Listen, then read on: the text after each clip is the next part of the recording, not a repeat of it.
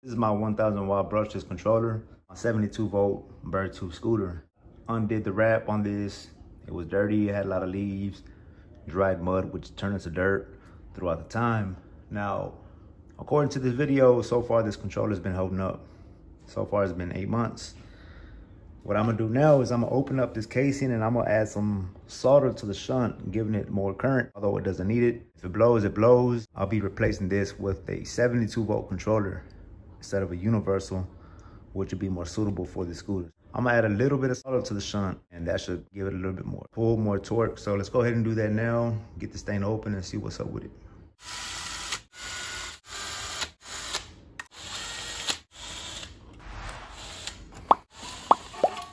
See my shunt right there, both those shunts. I'm just go ahead and bridge it very small at the bottom, and that be it. Just close my controller up. Right here, what I'm gonna do is I'm basically gonna coat this in solder, become solid. It won't be all flimsy.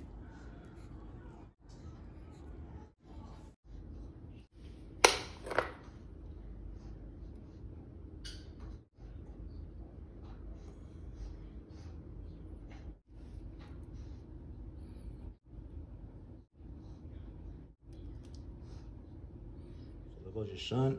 At this point, what you want to do is kind of wrap these around each other. In my case, because I have 2 shunts, some controllers only have 1, some controllers have 3. So let me get this around this end and then do this.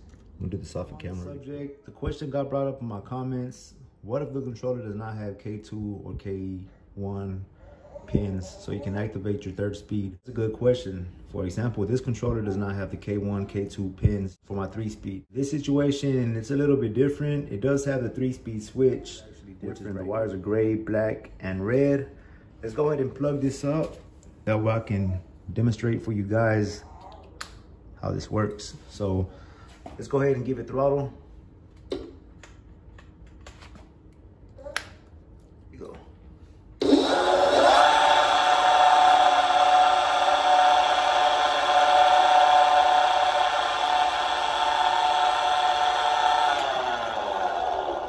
Okay, so that there is regular speed. This here activates your low speed.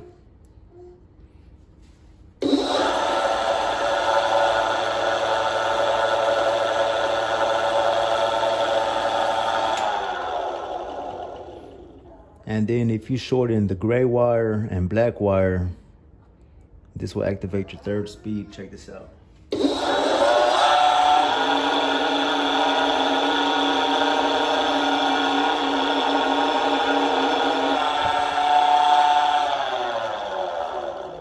Board around, I can show you what the numbers are for these pins. Now it's gonna vary depending on the controller you buy, but as long as you have a connector with a 3-speed switch on it, follow these wires back to your board and that will determine what pins you have to use and which ones you have to shorten out. So what I did right here was I followed my wires back into the controller, my gray, black, and red. It's kind of like a light pink. Now they come right there. On this controller, it's a L02 and a L1. All right, L is for low, H is for high. What I'm gonna do is I'm gonna ground the gray wire. I'm gonna bridge a ground to this gray wire and that's gonna activate my 3rd gear. So let's go ahead and do that. So in this case, my high speed is gonna be L1.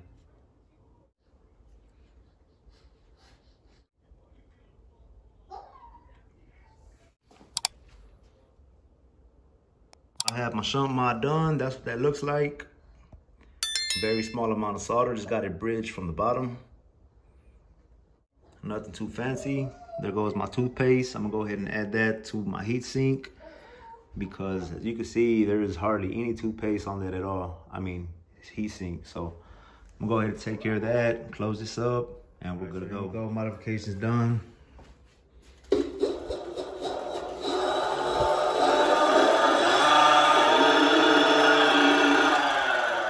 3rd gear activated through inside this box. I don't have to worry about dropping a pin to shorten it from up here when it's already done inside the controller. So that's out the way, and that's it, man. Y'all have any questions, drop them down below.